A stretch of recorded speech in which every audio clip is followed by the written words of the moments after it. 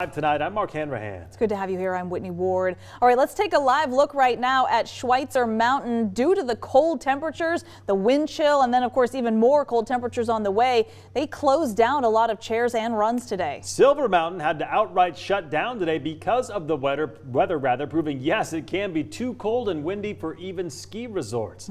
Meantime, closer to home, it's been sunny, but that has not helped the temperatures warm up at all. Nowhere in the inland Northwest actually reached above freezing today. It's a little deceiving out there when you see a scenery like that and it looks beautiful, but we want to turn straight to Chief Meteorologist Tom Sherry.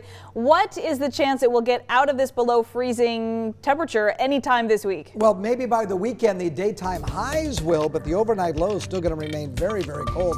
And we're expecting the coldest morning tomorrow. And it was plenty cold this morning. So we're going to talk about this right now. Arctic blast continues this week. We've got bitter cold wind chills. We're talking about temperatures that are going to be below zero. I think even some air temperatures will actually be in the negative range. Wind gusts still expected between 30 and 40 miles per hour throughout areas of the inland Northwest through Wednesday morning. That wind chill advisory, everywhere you see an effect in blue, again, that expires tomorrow morning at 10 a.m. Forecasted low temperatures tonight, all in the single digits, at least in most locations. And look at Lookout Pass, -10. We're talking about seeing -7 up in Newport and -2 for an overnight low in Bonners Ferry. We take a look at the current temperature. Right now we're at 17 degrees. Wind is out of the east-northeast at 15 miles per hour, so not blowing as hard today as it was, say, this time yesterday. Still looking for an overnight low of 3 degrees. We'll look for a high tomorrow of only 24. Should be sunny. And then for the weekend, I've got temperatures, at least the daytime highs, warming above freezing. Could even get into the low 40s by Sunday with a slight chance of showers. We're going to go outside right now to meteorologist Thomas Patrick, who is explaining how dangerous the wind chill is and how it can affect you. Yeah, it's not just it being uncomfortable outside. When the wind blows, it starts getting a bit dangerous, especially for those that have to be outside for long durations of time, whether it's willing or not. So when we look at the wind chill for tonight, I think temperature-wise, this will be the coldest night of the week, but the wind's calming only slightly. So we kind of end up in this area on the chart with wind chills expected between about -5 to around -20 through the overnight and straight on through tomorrow morning. So the impacts that has on us is one of two things. If you're outside for too long of a duration, frostbite is one of those impacts. Frostbite is where you get nerve damage like in your fingers or on your extremities. So if you're walking outside without gloves for 30 minutes or 60 minutes, well, your fingers can really start to freeze over. If that starts to happen, make sure to warm your hands with warm, not hot water, so that way you can get the blood flowing back into your fingers or your extremities. That way you don't get any damage that way. But even more serious is hypothermia. That's not just, your hands, that would be your core body temperature dropping due to just prolonged exposure to the elements and the cold temperatures. When your body's internal temperature drops below 95 degrees, that's the onset of hypothermia. Look for these symptoms: confusion, shivering, slurred speech, sleepiness. If you get any of these conditions or know anybody with that, make sure to call 911 because hypothermia can be life-threatening. Really important reminder, Thomas. Thank you very much. And in light of this severe weather, people have been calling on the city of Spokane to do more to help protect the homeless population. Now, the city said it has worked to expand shelter capacity in recent days, adding about 6 beds into the system. KREM 2's Ian Spey spoke with the city and a local couple working to help the homeless. He joins us from Camp Hope tonight with more. Ian? It is still bitterly cold here near Camp Hope between the winds and the low temperatures, and there are still a number of people camping out here just off of 2nd Avenue in East Central Spokane. Now, in addition to the city of Spokane's efforts, I met with one couple earlier today that is taking it upon themselves to help those experiencing homelessness. Those making up Camp Hope on 2nd Avenue in East Central Spokane have been braving the elements. Challenge definitely made harder by the current cold front sweeping through the area. Those difficulties weren't lost on Jerry and Mary Bishop. Last night it struck me, I was outside for 5 minutes thawing my pipes and I was so freezing to death. I thought, my God, what are the homeless people doing? How are they surviving? The couple decided to bring supplies to Camp Hope, including firewood, fire pits, hot soup, sleeping bags, and pillows. And these are people. These are someone's mom, someone's dad, someone's daughter, someone's brother. These are humans. They're beloved people. The Bishops aren't a part of a larger group working to help the homeless. The couple are using their own money to bring the camp supplies in an effort to help those on hard times. They were so gracious to have some firewood and some hot soup, you know. Very, very gracious, very grateful, you know.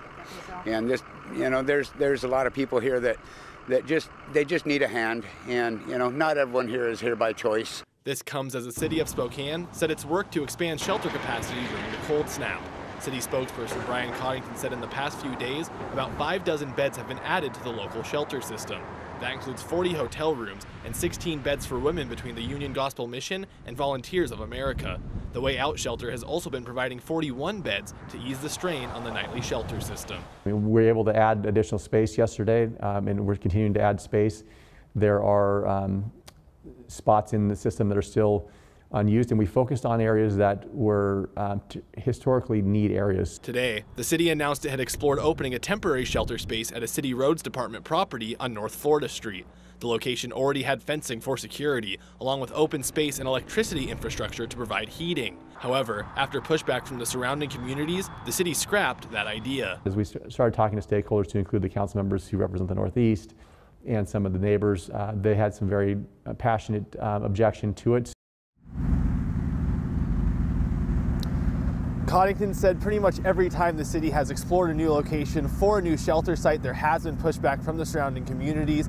However, he said the city wants to be able to reach an agreement or a compromise with a neighborhood to locate a new shelter. They do not want to force a neighborhood to accept a new facility. Reporting in East Central Spokane, Ian Smay, KREM 2 News. All right, Ian, thank you very much. And today's bitter cold temperatures continue to challenge drivers around the city and the county. Yesterday we saw falling snow, but today's extreme cold had snow removal crews adapting and using materials that actually work when it gets this cold. KREM 2's Janelle Finch is joining us now live to tell us more about plow crews and how they have had to adapt in this extreme cold weather. Janelle? Hi guys. Yeah, it's no secret that it's a lengthy process between snow coming down to having to navigate snow-covered streets and then eventually seeing the pavement. Take a look at what we're seeing right now. This is right off of Lincoln headed down south. According to Washington State Department of Transportation, plows were sent out today with sand over salt. Salt works best in temperatures above 15 to 20 degrees, but with the chilly morning hours we saw today, crews needed something a little more effective. According to the Washington State Patrol, 60 accidents happened yesterday. Today, State Patrol only reported 5 accidents, but drivers still struggled getting around Spokane streets. The extreme cold had plows needing to change their approach to treating roads. But just because crews lay down sand, it doesn't mean the ice magically disappears. You've got ice on the windshield of your car, there's likely ice on the road. And so the sand isn't going to get rid of the ice, it will add traction. So you will still have potentially that surface beneath that can see a little bit of ice. And drivers need to be aware of that. Drive for conditions, reducing your speed, allowing extra travel time. Wind and heavy traffic can also affect how well these materials work. For example, crews sometimes have to strategize material placement in areas with drifting wind to prevent salt and sand ending up on the shoulder and not on the roads. Also, it's better to treat the roads before traffic comes onto the streets, so when plows lay down salt or sand, the material has an opportunity to stick to the ground before cars brush them off onto the shoulder. I also spoke with the city of Spokane, the communications manager, who told me crews operate 20 hours a day and monitor streets hourly. She says while most main streets are clear, as you can see, traveling on hills outside of city limits may require drivers to change their commutes as the snow and cold temperatures stick around. From the Storm Tracker, Janelle Finch, KREM 2 News.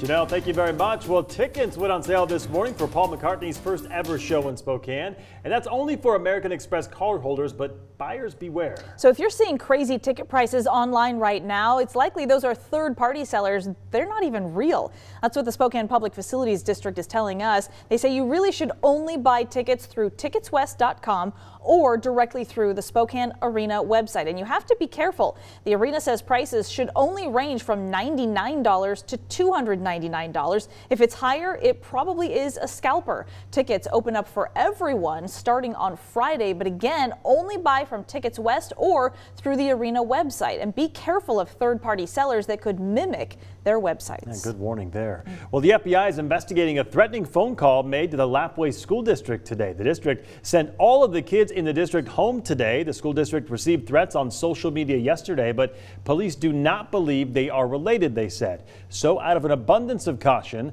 the Lapwai School District will be closed tomorrow as well. The Nez Perce tribe says that the Lapwai community members also advised to stay inside. The school district will give further updates regarding the rest of the week soon, they said. And a quick update now. After our extensive KREM 2 investigation into the Spokane Shock, the final deadline is looming for the indoor football team to secure its place at the Spokane Arena to play home games this upcoming season. As we first told you last week, team owner Sam Adams still has not provided that $128,000 security bond to the Public Facilities District, which manages the arena. After our story aired, Adams did sign his contract with the PFD, but the district says if he doesn't provide that security bond by tomorrow, his contract to play at the arena could be terminated. The CEO of the Public Facilities District told me Adams has a history of paying late through all last season, so this year he was required to pay costs up front. As of right now, Adams is already in default with the PFD because the deadline for that security collateral was actually last Tuesday. When he missed the deadline, he was then issued a default letter and 5 business days to comply. Well, that deadline is tomorrow. What happens if you do not receive that line of credit money by then? In the past, like I said, we have given extensions, but I would say at this point that you wouldn't be doing that. No. The team held open tryouts on Friday. The first game is scheduled for March 18th at the arena. Today, I'm told the PFD has been in contact with Adams. He assures them that line of credit will be in place by tomorrow's deadline, and we'll keep you updated on that for sure. In the meantime, to see our entire KREM 2 investigation into the Shock organization, including past season ticket holders who say they're still owed money from the 2020 season that was canceled because of COVID, just text the word SHOCK to 509-448-2000. We'll send that link right to your phone. The United States, together with our allies, will defend every inch of NATO territory. President Joe Biden said Russia's troop deployments into eastern parts of the country are the beginnings of an invasion. More on that situation in Ukraine coming up next.